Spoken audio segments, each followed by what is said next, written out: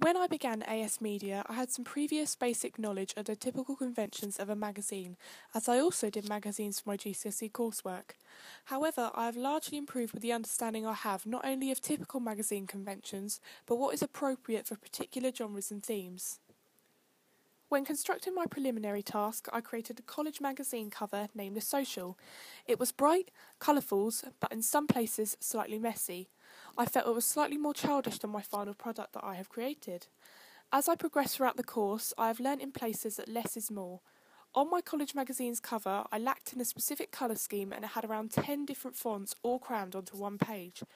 I soon learned that a particular colour scheme makes a product look much more professional and that in reality I only needed around 4 fonts on my cover.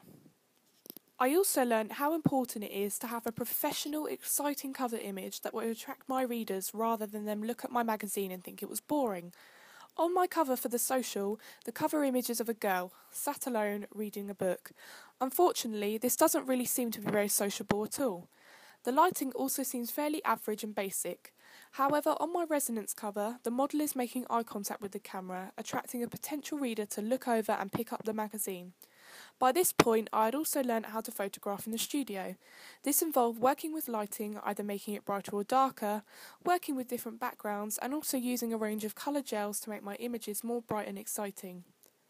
Furthermore, other conventions I have progressed to understand was constructing 2 new pages, a contents page and a double page spread.